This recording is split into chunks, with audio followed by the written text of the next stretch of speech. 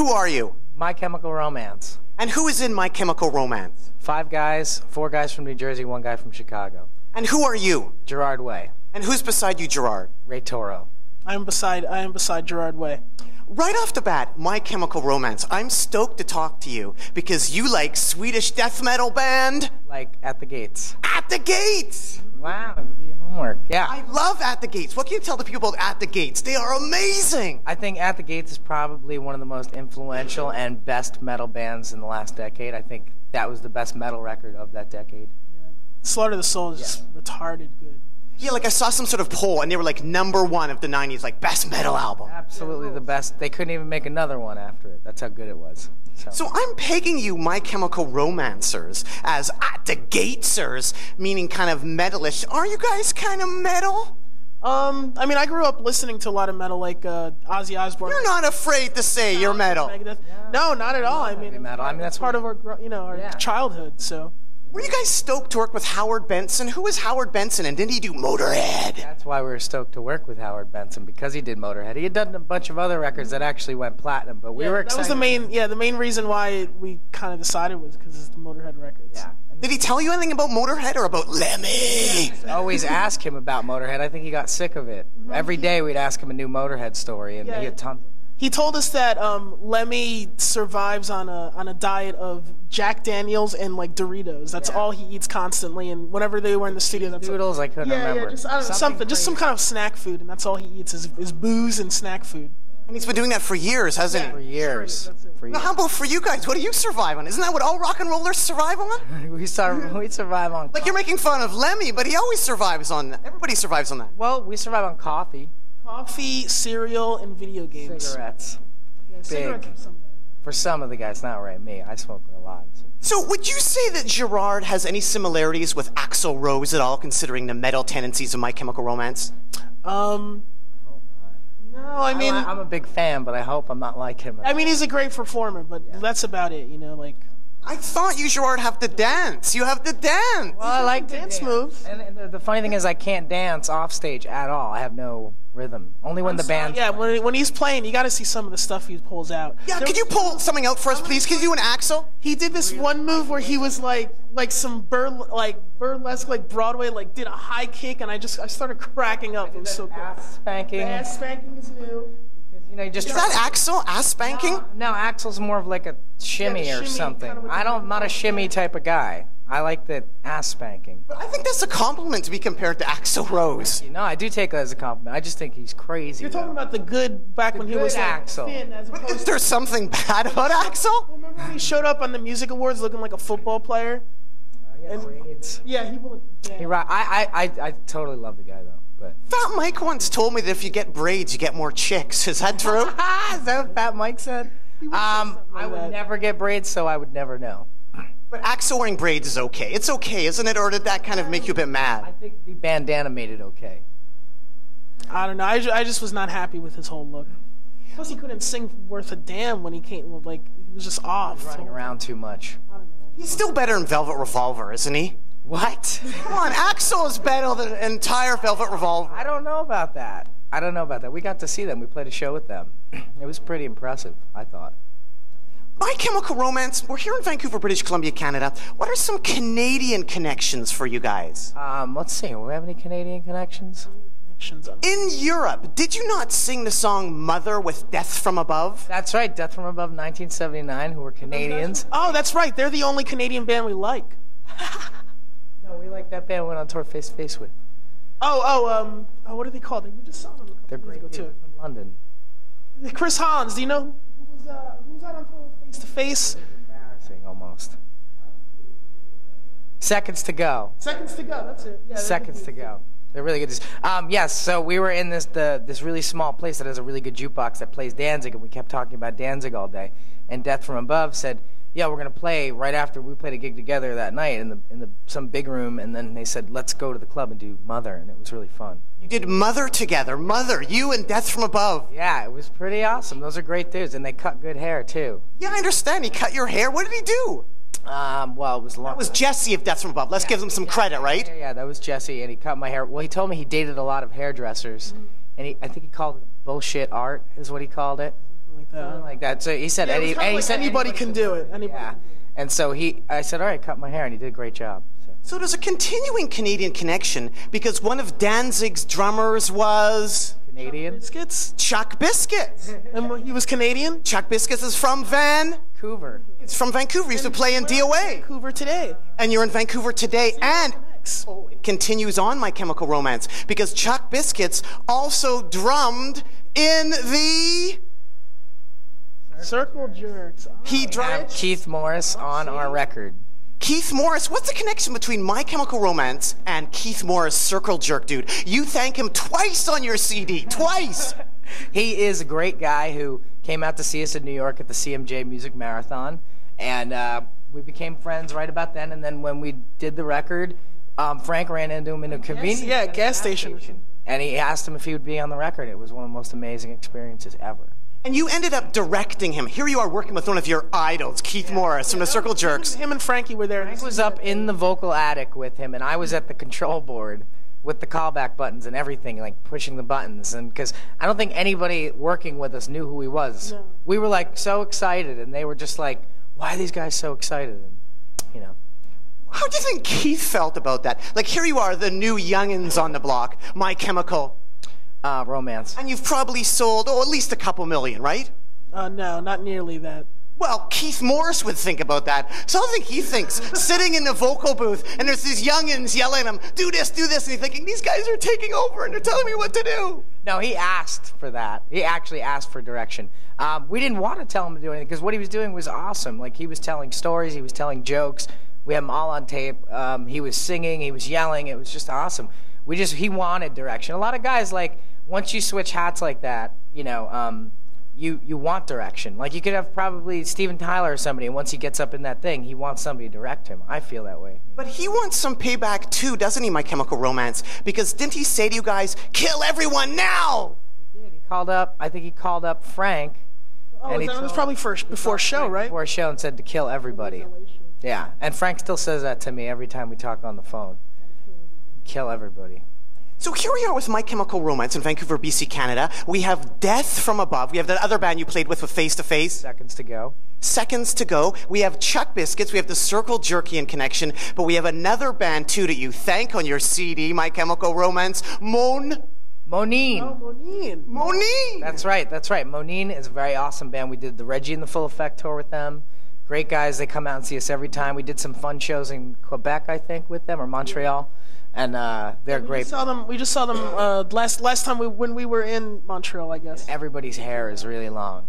You thanked Moneen. I think they might have dreadlocks, don't they? They have Hippie. Hippie has dreadlocks, but they all have way longer hair now. And they rock, too, don't they? They rock. They rock hard. They're great performers. We did this, the last show of the Reggie tour that we were on with them, we were playing practical jokes and stuff on each other, and like, I remember Kyle jumped, like, climbed the friggin', up on this PA speakers. Like, he must have been like 20 feet high. I don't know, it was high, and he jumped off and like was still playing his guitar and did like this front roll flip while he's playing, and he's just amazing. They're a great band. Not like your front man who's doing Axl Rose moves. Yeah, I've never seen him jump off speakers before. Nah. Yeah, come on, get with it. I don't mess with that stuff. I don't mess with that stuff at all. Man, he's got his ass. I don't want to hurt myself. How much of a leash do you keep on your front man in My Chemical Romance? You really can. You just kind of let him do his thing, and you know. How about the after parties and stuff? Do you know what he gets up to? Do you know what Gerard gets up to? Wild video game play. Because there's disgusting video game. Well, there's another Canadian connection that I don't think you knew. I don't know if he told you about it, but you were spotted partying with Who? Hot Heat. Oh, that's right. Hot Heat. They're a Canadian band. See, we're finding out all these bands that we like are Canadian. Hot Heat. Yeah, they came out to see us a couple times. They came out in London to see us. They came out in LA to see us. They're great guys. And we went bowling with them at the Used record release party. Some of the coolest, sweetest, most down-to-earth guys I've ever met. Ever. More Canadian connections with My Chemical Romance. My Chemical Romance. Now, looking at you guys, it doesn't look like you are wearing bulletproof vests. No, but we have them right over here. I'll go grab it. You really do have bulletproof vests. Yeah. What's the deal behind this? I don't know. It was Frank and Gerard's idea. They came up with it, and we were in Japan, and there was a store that had them. Now, is this the sort of thing that, like, say, 50 Cent would have? Like, tell me about it. That's part of the inspiration is 50 Cent.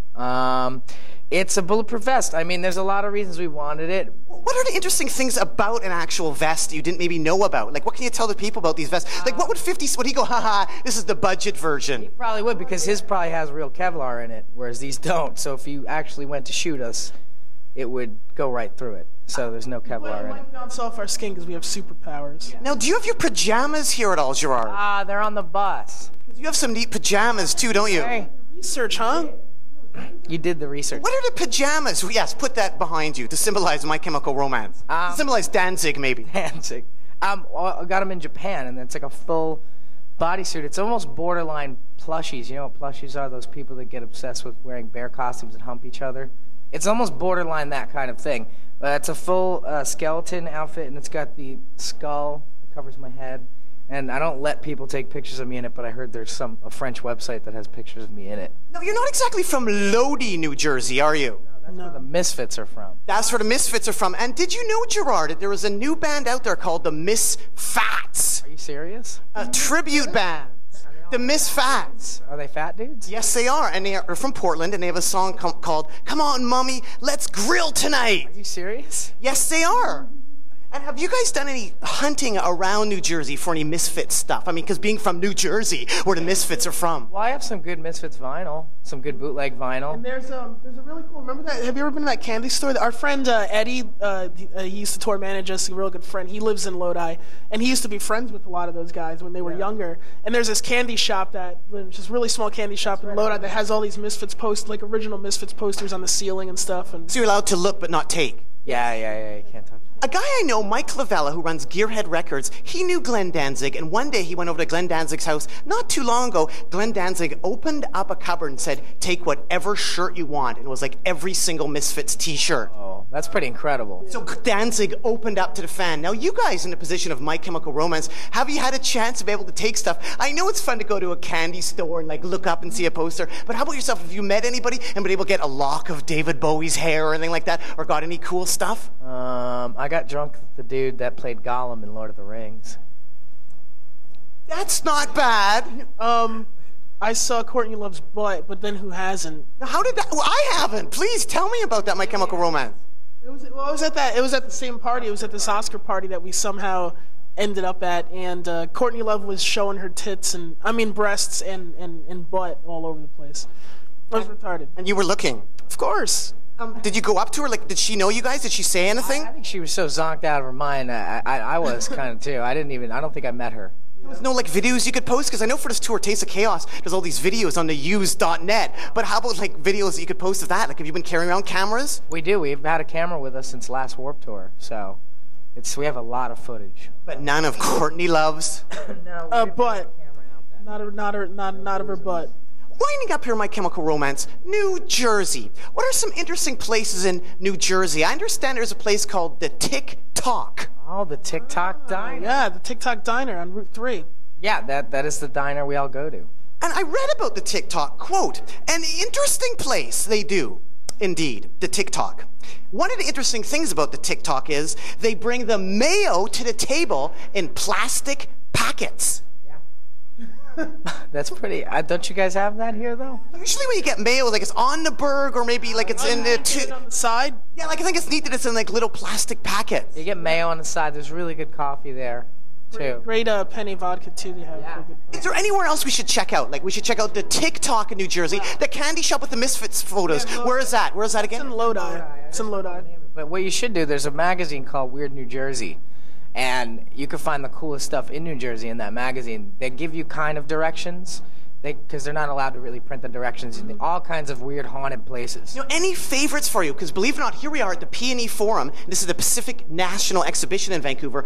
Boris Karloff helped build this place. You kidding me? Before he was big, well, he always was big, when he was working as a laborer, he helped build this place. So that's the vibe you're getting tonight. Boris Karloff right there on our wardrobe case. Wow, a Canadian connection. Is he from Canada? Well, he worked in Vancouver at least. Vancouver, yeah. He helped build where you're playing tonight. That's awesome. I'm a big Boris Karloff fan. So that's a little tidbit about Vancouver, but how about New Jersey, just to wind up here, My Chemical Romance? Anything in that weird New Jersey thing, that mag? A place called Midgetville.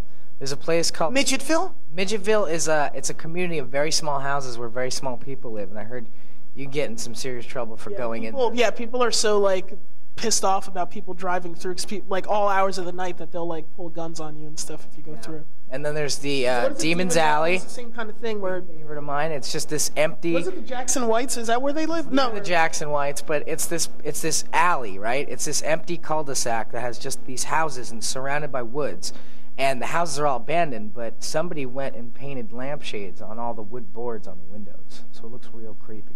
This is some amazing stuff for like a video for My Chemical Romance. Would you be allowed to go into any of these areas? some of them maybe not come out alive. That's the problem. Yeah, there's a couple insane asylums too. Are any in any of your videos? No, I mean, no. We try to actually do what might be a little away from what people would think what we do for a video. I think Helene is the most representative of what we would do, but we try to change it up all the time. Well, thanks so much, My Chemical Romance. Anything else you want to add to the people out there at all? Thanks for letting us buy PSPs in your country. We really appreciate it. He's playing one right now. He's playing mine actually right now because he doesn't have his own. So I'm waiting for him to get off it so I can play. Oh, and for Vancouver, we've actually missed 2 or 3 shows here. Oh, is this the show where the power went off? Yeah, well, we played Warped Tour here and the power went off. The first time we were supposed to be here with Piebald, we actually didn't make it into the border. First time we ever actually played, there was no power, got cut off halfway through, and then our van broke down the 3rd time. So we've only made 1 show here ever, I think. How was that? It was incredible. When the power went out, everybody sang the words, and we just finished the song and ended. It was really an incredible day. So that was good, and it's worth it today, playing in the house that Karloff built. Yeah, I'm way psyched on that. I had no idea.